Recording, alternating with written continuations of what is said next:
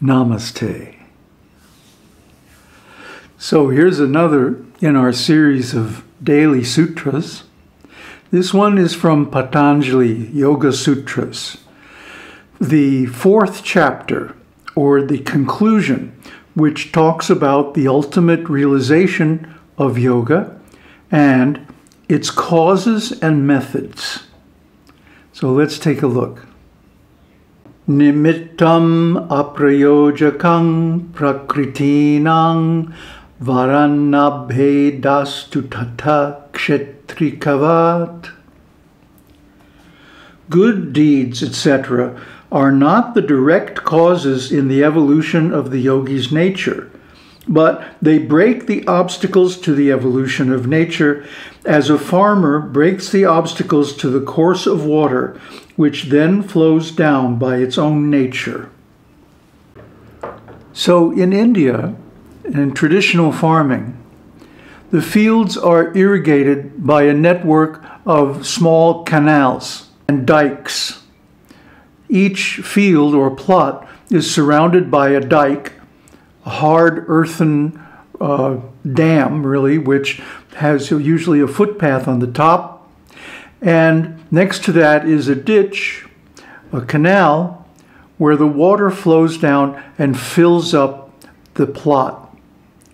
Then each plot is gated by an earthen dam. And this can just be, a few shovelfuls of earth piled up to stop the water from flowing in that direction.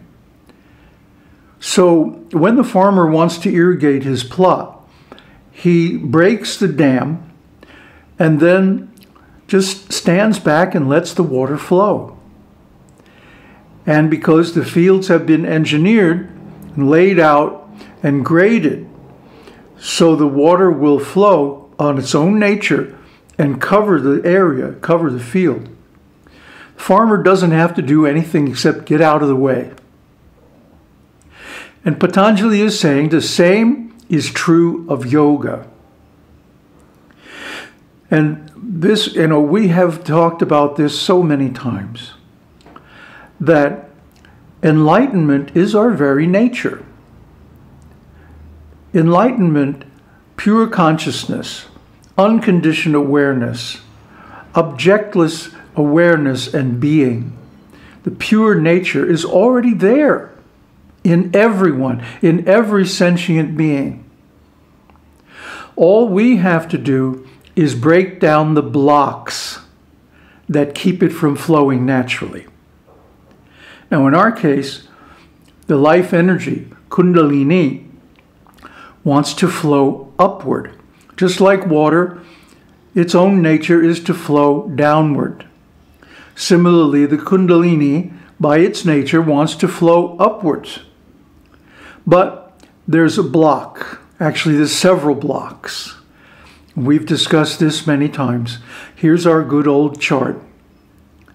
And you can see the Kundalini resides in the Muladhara chakra at the base of the spine, in the form of a coiled up snake, 3.5 coils.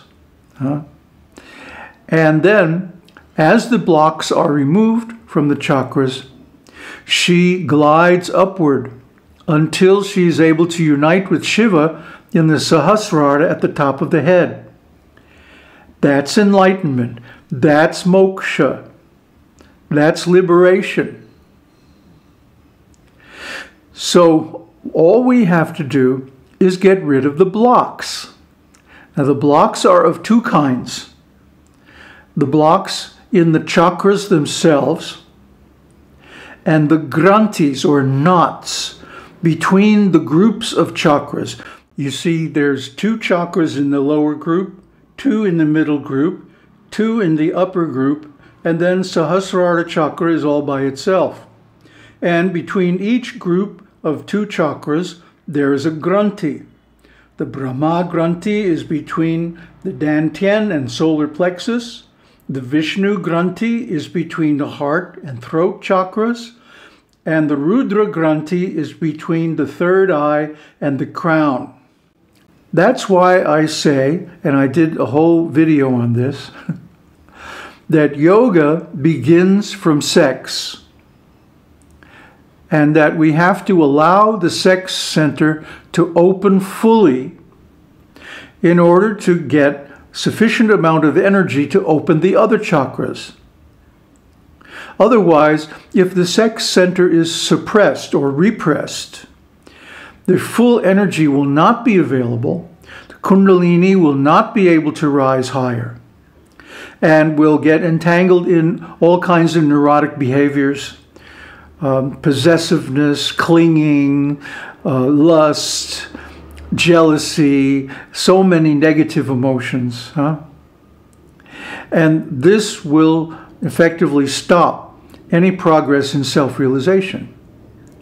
And this is why people with very little spiritual knowledge are almost universally seen to be sexually neurotic. They have not dealt with the blocks in the sex center. And so how can they open up the others? So this is why Tantra is the ultimate path or the ultimate technique of self-realization. Because Tantra begins from sex. Not that we should overindulge. The Western Tantrikas mostly treat Tantra as if it was just a sexual overindulgence. Just like the Western so-called yogis, they claim to follow Patanjali, teach asana and virtually nothing else. But if you look at Patanjali and read him deeply, and with the background of the other tantric literatures, you'll see that actually he's giving the bona fide method. And it doesn't stop with asana. In fact, the word asana is mentioned in the Yoga-Sūtras exactly twice.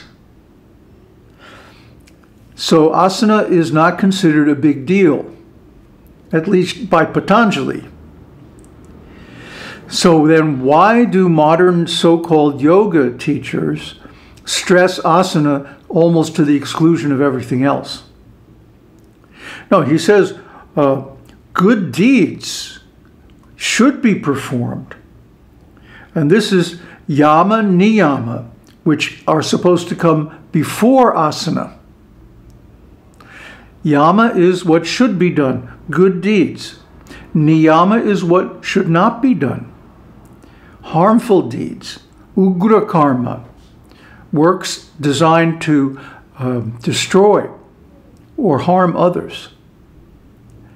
So good works should be done, giving gifts in charity, education, medical care, feeding people, and of course all the rituals of puja in the temple, and living a virtuous life of controlled consciousness, controlled senses, avoiding negativity, avoiding divisive talk and gossip and like that, respecting people's privacy, and above all, respecting the fact that everyone is basically enlightened.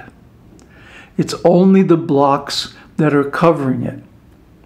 So Patanjali here is talking about how to remove those blocks and regain our original nature. He calls it the evolution of the nature, prakriti. Prakriti means the nature, the real nature of the individual, which is basically Brahman. So Brahman is at the root of everything, and by following the yoga system, we uncover that and reveal its full glory within oneself. And this is self-realization. So he is saying the effort of yoga is not to add something like mystical powers or different physical attributes, like gymnastics and stuff like that. It's not to add something that we're lacking. It's to remove the things that are covering the real nature. This is a far different concept of yoga than is taught in most yoga schools today, even in India. That these things should be done. Yes, one should take care of the body, and one should perform religious rituals in worship of one's chosen deity. Yes, one should chant mantras and make offerings and give in charity and so many things. And this will automatically lead to bhakti. Bhakti means love of God. And since God is within everyone, it really means love of everyone. So anyone who's engaged in harmful activities that result in hurting others cannot be a yogi. If one is eating meat, for example, which involves killing animals, this is viyoga. It is against yoga. It's vikarma or ugra karma, against good karma, bad karma. So one should stop all vicious activities and then follow this path of virtue, which naturally leads to love. And love, when it's mature, when it ripens, automatically becomes meditation. I was just talking with a friend of mine about when I met my final wife, and how after we were together for about a month or 6 weeks or so, I started getting the most powerful urge to meditate. And I started meditating, and I was just drawn into it more and more, until I was meditating like 12 hours a day. And after 6 weeks or so of this, I spontaneously experienced Kundalini rising without any distress, without any problems. And then first stage enlightenment, first path, stream entry enlightenment, where I saw Brahman in the world and the world in Brahman.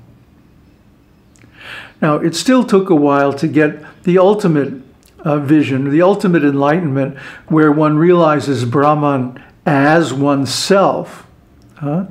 But that's where it starts. And it came about because of opening the sex center. And this gave sufficient energy that the other centers could open all by themselves, just with a minimal practice. I was just sitting, Zen style, not doing anything, just watching, observing what was happening. And as the energy pooled at the base of the spine, Kundalini arose automatically. At the time, I did not have the background to understand this. So this led to the rather astonishing realization that the understanding of the theory is not required for enlightenment. Simply doing the practice will work.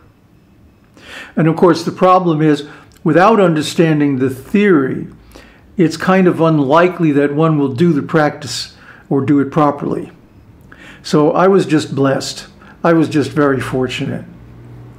And I have to give all credit to my gurus and teachers for pushing me in the right direction. And of course, the ultimate credit goes to the goddess herself, who wants all of us to become enlightened. She wants to meet and merge with Shiva in all of us, because this is our real nature. And we can achieve it through simply removing the blocks. Aum Tat Sat. Aum Shakti Aum.